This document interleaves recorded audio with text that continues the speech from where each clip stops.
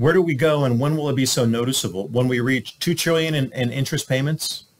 Will it reach 5 trillion in interest payments? That'll be within the next year. And at what point do we print so much money that everybody understands outside the United States that they can't print like that? It's not worth anything. There's that rollover point, and when will that be? That's the question. And they were able to trade what was previously a $20 coin, which at the time would have been worth $7. And they were able to still hold the value and trade what's next above 1,000 quintillions for the same coin. People who had the pocket change were the ones who survived because they had the silver content in it, just luckily, by happenstance.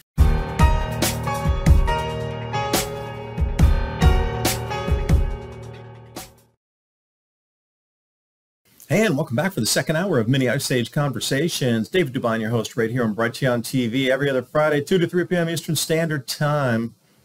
How close are we to hyperinflation? I didn't have enough time to finish this slide just before we hopped on the break, so let's get right into it. This is the money supply, and when it contracts, that's our government taking money out of circulation. And when it contracts, it means there's less business activity. It's a cycle also. You can pull the money out. There's not as much going around. It contracts the business, the economy contracts, and then you get that daisy chain of all the effects. Well, if you look back at the chart, this actually goes back into the 1870s where there was one more instance of this, one more time back in the 1870s where they contract the money supply. That was a switch from a dual-based monetary system of gold and silver both into a single monetary base of gold usage only. And that's when that collapse happened and the pull out of the money, because they subtracted all the silver out of the money supply and the money flow in America. And then we went to a gold-backed system. That's great to go to a gold-backed system, but it was gold and silver also. It was a dual metal system. And the last time that we saw that great collapse was when they stopped using silver as money and moved it exclusively into the arena of gold.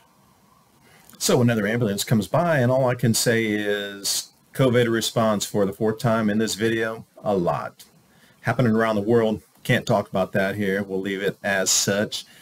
But you'll see how the money supply continues to dwindle. So we are at the flaming out of the dollar. I really believe that. I'm sad. Kind of feel just like, my heart breaks because, the nation we had and the mismanagement we're encountering is the main culprit of this. And to weaponize our money, we just kicked everybody in the stomach and threw them over. They're not coming back. They're not coming back during this iteration here. But you got to ask yourself, was this a great plan from on high to these same moneyed families in that first slide that I started with the double-headed eagle and with the lions and the Crusaderian cross and the reds and the whites? The colors, the iconography stays the same through the millennia.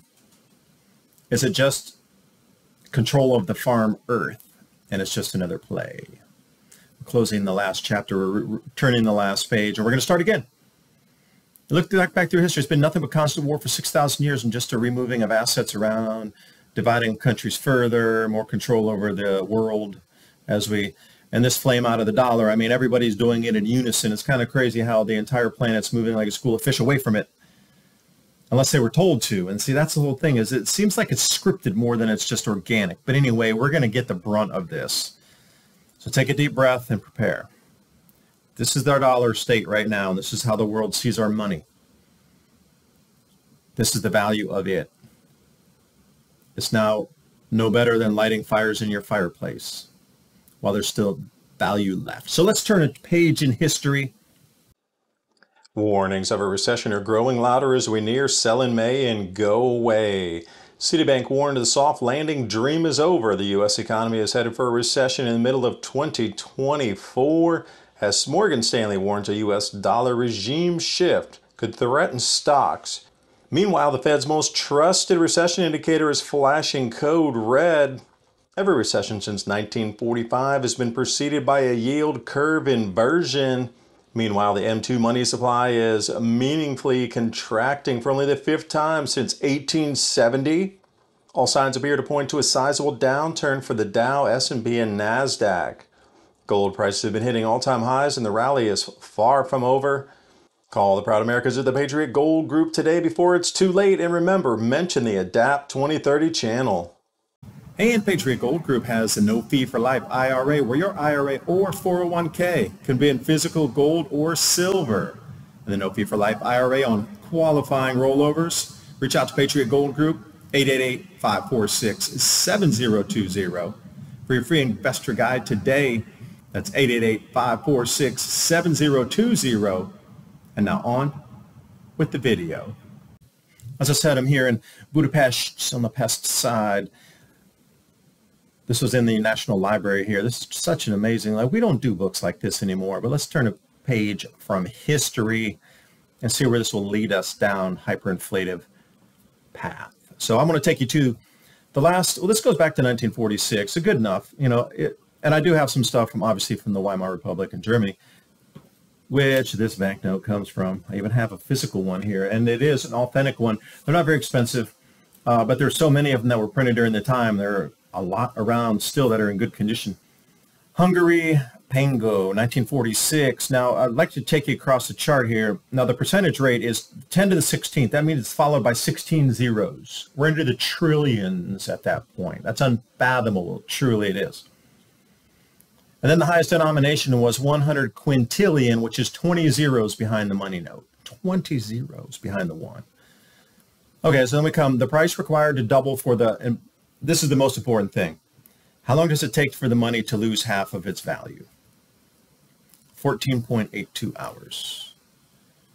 And then it's doubled. It's like that penny a day doubled for 30 days and you're a millionaire.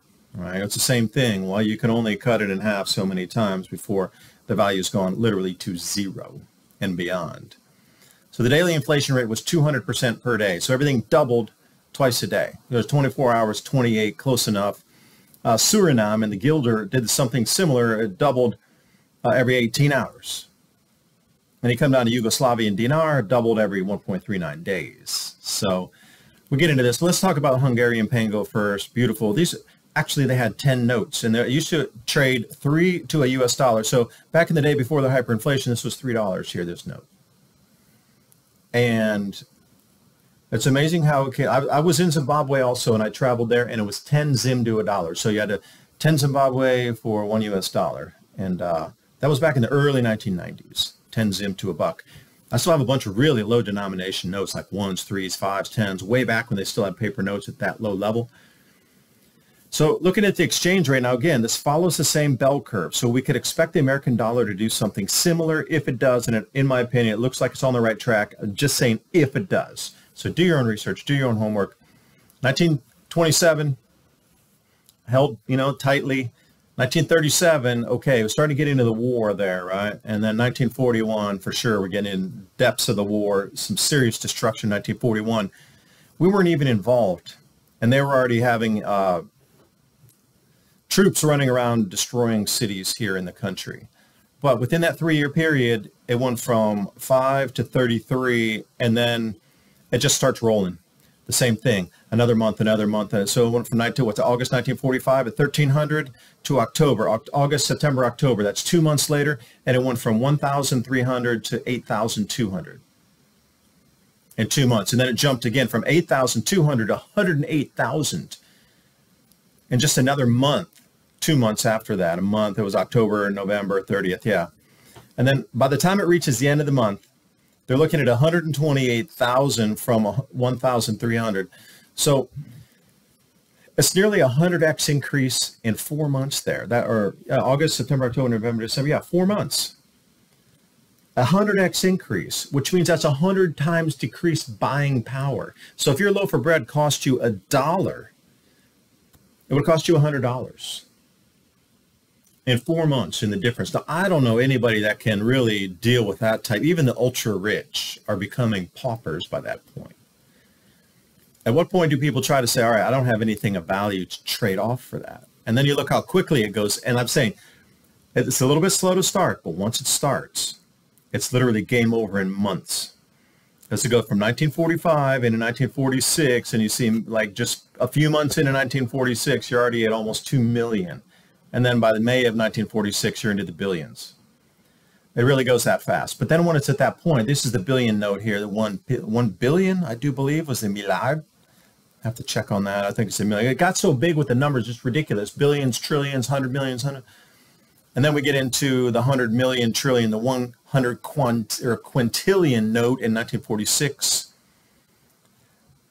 there's so many zeros, they can't even, whether they just put a B on it. And different, there's different nomenclature for different notes, depending on, now this is a milliard, which is not one of the billions. The B was the quintillions. So, I mean, these are collector's notes. These are harder to find. These are very, very large notes. The smaller ones are quite easy to find, not so much. But here's the point I want to get across. This was prior a $20 coin. Now, the value of it, when you're up into the billions, it's still 20. But this became the silver value versus the actual coinage value. So this thing held its value because of the silver content in it. And they were able to trade what was previously a $20 coin, which at the time would have been worth $7. And they were able to still hold the value and trade what's next above 1,000 quintillions for the same coin. People who had the pocket change were the ones who survived because they had the silver content in it, just luckily, by happenstance. But you know that if you had silver in your coins, you're looking for that kind of change, then that's what you need. And the same thing here. Now, this is 1789 coinage from the same area, Austro-Hungarian Empire. But the thing is, they even had collectible coins at that point, too. So this was considered a collectible, which very much like today. Lynette Zhang, you got to watch her. She talks about all about holding collectible gold and silver. So when they come and say we're confiscating bullion, you're like, they're not bullion. That's a collectible. Are you kidding me? That's a 1789 coin.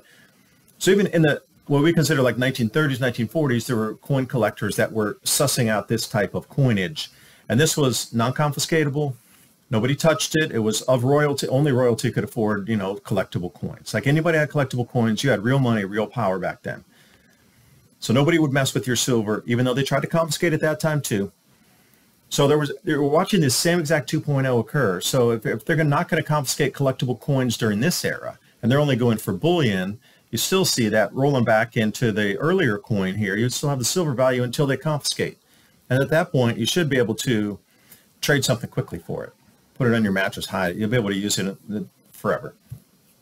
Now, Yugoslavia, the dinar, go down at the very bottom there. The inflation rate on a daily was only 64% per day. It wasn't quite doubling every day, but doubling every 1.39 days. And then we come down here, and the largest banknote was, how many zeros is that? 500 billion. I mean, look at all the zeros. It happens so frequently. It's more common than not that it does not happen. It's just America's been so big and powerful so long that we thought it would never happen in our nation. But it's been just the standard. These fiat currencies that aren't backed by gold just run away because there's nothing. Once the faith is lost in that currency, that it has the value, it is lost. And we're precariously, dangerously close to the rest of the world saying that to us. And our own citizens not believing either. So Argentina. Now you notice also this is another cycle that occurs. It goes in pulses, and then you finally stabilize. And, talking to Lynette Zhang over at ITM Trading as well, she told me the same thing. You're going to get into the hyperinflative event, and when you get into that first reset of the money, you want to cash out. That way, you'll be able to pay off your house, get other assets with that money, keep what you don't need back in the metal value, but cash out as much as you need because it comes in these pulse waves, as you see right here. Year-over-year inflation, and the first pulse on that, it was 8x increase, and then it settled down, and then it jumped up to a 10 times increase, and then it settled down. But each time, you would have been able to cash out at 10 times the amount of value on that silver, and when it came back, be able to get the currency back, and then want to devalue it again. Just cash out really what you need. Because you see that's a wave, it's pulses. And the ultimate came in where they say no data because nobody wanted to go to work on the government side. Now, that's another thing that really starts to, really comes into play here. There's no data because nobody went to work on the government side. No police, no statisticians, no government officers, nothing. And that's why we got this massive bump. It pegged the chart of month-on-month inflation percentage change. The data dropout is just like we saw in what was that, 1500s in England. They didn't have enough people either to keep stats about the animals, the imports, the exports, although they did have good records from the church about the funerary rites on how many candles cases they ordered for the amount of people that perished during that time. Otherwise, there weren't enough people to keep records. Same thing. Brazilian inflation, double pulse. We see that, but that got up 7,000, 70 times higher, and then the second wave was 50 times higher. We start to see, okay, you understand there's a pattern behind the madness here. This one's not exactly like that chart, but you can see how quickly it took a little bit for it to get in the hyperinflative phase, did it not? It took from like, right around 2012, it started very noticeable for everybody with eyes to see. It started to go up right where we are today. So if you want to put a mark on this chart here, things are going to happen faster because it's going to happen faster this time, but it'll follow the same model. So people were aware it started to get devalued. And then we go from 100 to 1,000 to 100,000 to a million. And then once it get to that point, it just runs away. After 10 months, it went from 100,000 to what? 100 million. And then it goes there, and finally it's worth zero. But you see those phases again, the 14 months, the 10 months, those are pulses. Now, if you could exit out somewhere with some metals during that time, you'd be able to pay off everything and own more property and buy other assets with it. Help your neighbors, help your family. If they're going to get their farms confiscated, use your silver or gold and your wealth to keep their farms and keep those families on to produce food for you and your community. Believe me, that's the way it's always been done. Those are the people who survive. And you will have allies for the rest of your life. They will defend you if you keep them on their farm and not have them live on the streets, I promise. This is what the value was at the end there in Venezuela. This chicken cost that much. When before, one of those pieces of paper would have got you the chicken. So you start to see, if those were stacks of $100 US bills, like, and everybody's wiped out at that point. Zimbabwe here, 2007, 25,000% inflation was a 250 times increase in food. So your bread would have gone from $1 to $250 in a single year. That rips society apart.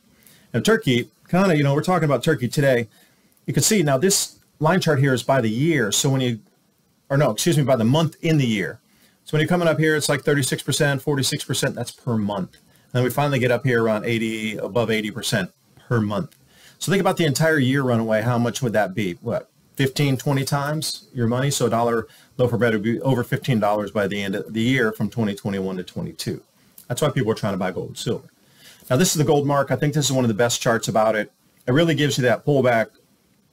It shows you where the humps are. It shows you where the awareness takes place, and then you really start to run up on it. So I really am very firm that we are right at that point right now of January of 2019, because we're at about double to triple inflation, and just give it another year and it would definitely be up somewhere where it's going to be so noticeable that people are going to start complaining to the government. Now, will it be up at 10x what it is today? Not sure. But I envision this for the United States. We're going to go to the $1 million note. We're going to have to. Every other country has done it. We're the only ones that haven't gone into a hyperinflative event, that have not printed this absurd money. So what would you call it? $1 million note? And what about $1 billion US note? Are we going to start to look like this also? Here's the questions. $1 trillion US note, keep that for your collection. It'll be a collector's item one day. You probably save some money like that. You can sell it to the future generations for $3 or $10 each. So get thousands of those, and in the future there'll be an investment. Buy as many of these high denomination inflated notes as you can and save them for later, because people will buy them as collector's pieces. I kid you not. To try to find the super high denomination notes are way difficult. Like this note right here, it's only 20,000 mark. And this is from 1923, labeled note. It is authentic. And it's from the area Zwangitalsend, the 20,000 mark.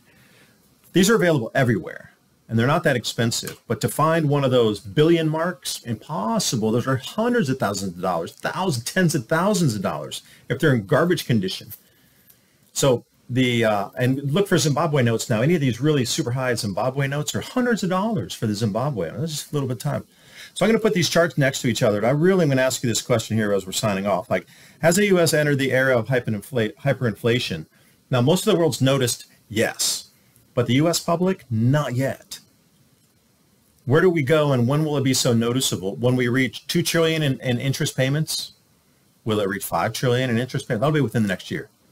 And at what point do we print so much money that everybody understands outside the United States that they can't print like that? It's not worth anything. There's that rollover point, and when will that be? That's the question. And that's the reason I was trying to put all this information together along with, while I'm out here traveling. So right now, let me show you some notes. 5,000 note. Exchange rate today is about 375 for a euro or so. But we don't have any 5,000 notes in the United States. We don't have denominations this high. We used to have 1,000 note. This is kind of cool one. We used to have $1,000 notes in America until they took them out of circulation because it was too much money. Now, they used to have 500 euro notes, 1,000 euro notes, but they took those out of circulation too because it's too much money to walk across with on a board. You could smuggle 100 grand in just your wallet, right? They didn't know, oh, that's too much money, so they give you 20s and 50s. Especially in the UK, they did away with all those notes. You got 50s and 20s. I don't even know if the 50 is usable anymore, but it's all just real low denomination now. We've entered the era of hyperinflation, but what point are we on this trend? Because that could help you get ready for this. And with gold and silver running away on the price right now as well, once silver goes to 40 or 50, you know it's game on. That would be a big clue for me too when silver reaches 50, that we're not coming back off this chart, and that is the beginning of the launch up to the 10 to 50 times devaluation in the money first before we just get so angry back home that they're going to have to do some intervention to pull the price back. That only works for a sliver of time. They're not going to reset the money on the first try. It might be somewhere like 2023, January, when it runs up to 1,000 or 10,000 times the previous value. At that point, then they're going to reset the money and knock a bunch of zeros off. That's when you should, at least according to many others, think about diving out. So anyway, I hope you get your game plan together. David Dubine signing off. See you next time. Bye for now.